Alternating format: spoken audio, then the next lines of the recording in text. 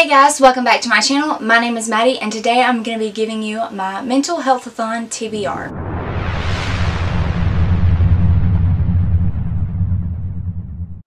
Mental Health-Athon is a readathon focusing on mental health and mental illnesses, and it is all the way through the month of May, and it was created by Nicole from A Beautiful Chaos of Books. I will leave the information for the readathon down in the description below if you are interested. So this readathon basically has like a bingo board of different challenges to participate in. Basically each box is either a reading prompt or focuses on a particular mental illness. There are several different reading prompts and you do not have to check off all of the boxes in order to participate.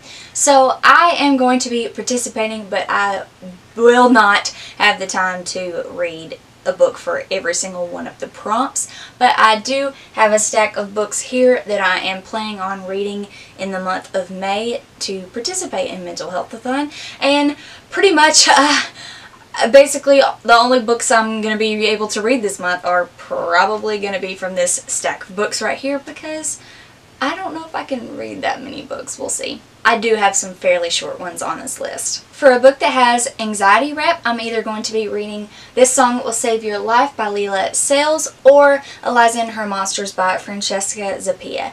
I know both of these books focus on a character with anxiety, and I know I really want to read this one soon. I'm just not sure if I'll have the time to commit to a larger book like this. And then I've also really been wanting to read this one for a while since I bought it.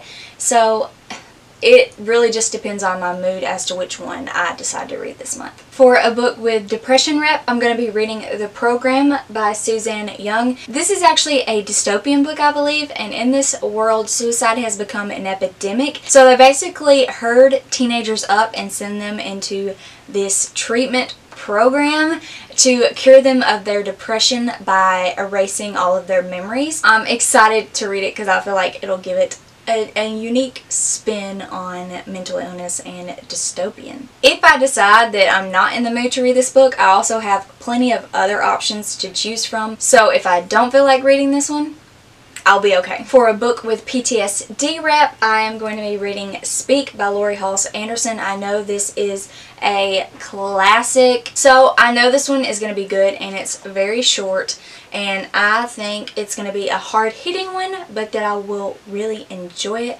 And as someone who has experienced PTSD symptoms, I think I will see a lot of myself in this book, which I am excited and also nervous about. I do not have PTSD, but like I said, I have experienced symptoms of PTSD in the past. I just didn't meet all of the qualifications to diagnose me with PTSD.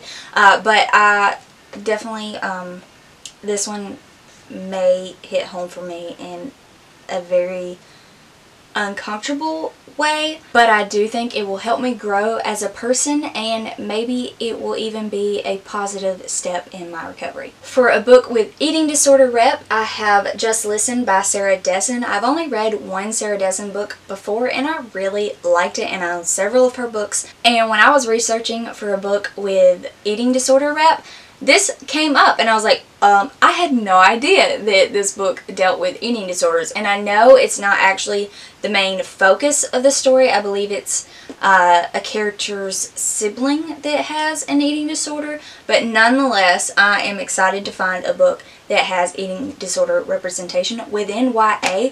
Because honestly, like, as I was looking, the list was not very large at all, and I was surprised that there isn't that much eating disorder rep in YA literature. For nonfiction, I have this tiny little booklet. It's called Experiencing Grief by H. Norman Wright, and this is a book that I read the first couple chapters of when my dad passed away. I was going to therapy and one of my therapists recommended reading this book, so I did, but I couldn't make my way through the whole thing at the time, and I've been wanting to finish it. So my camera just stopped recording because it said my memory card was full, which doesn't even make sense because I know it's not.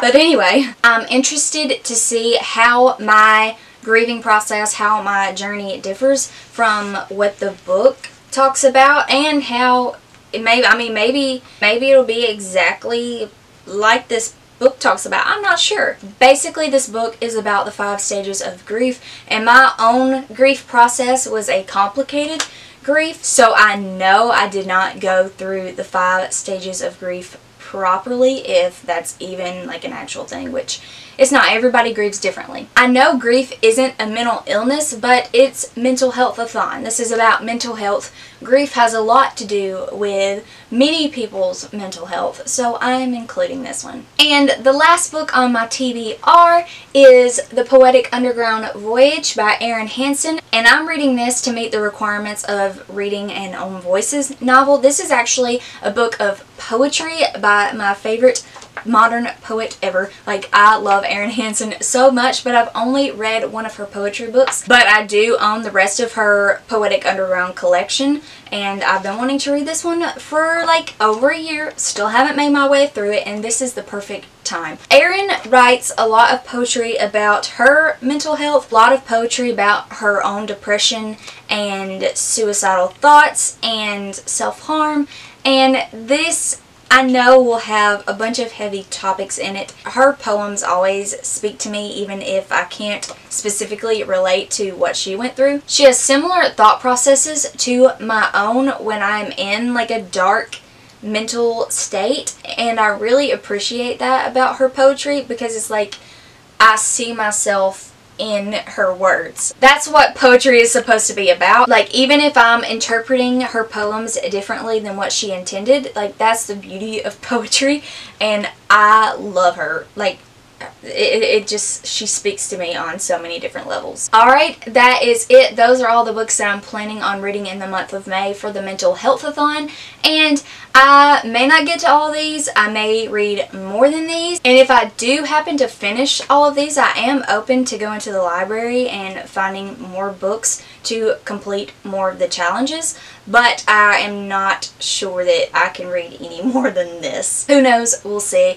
I think I'm going to be vlogging this whole month, but I'm just going to be strictly sticking to my reading experience of these books, so hopefully it's not that long, because I really don't want to make a month-long vlog that's super long, because we're going to try and keep it as short as possible, which I have trouble doing. But regardless, I'm going to be vlogging this experience, and I am just going to upload that vlog instead of doing a wrap-up. Anyway, I hope you enjoyed this video, and if you would like to participate in Mental Health-Athon, you definitely should. If you like this video, please give it a thumbs up and subscribe to my channel if you want to see more bookish content by me. I hope you all have a wonderful day, and I will see you in my next video. Bye!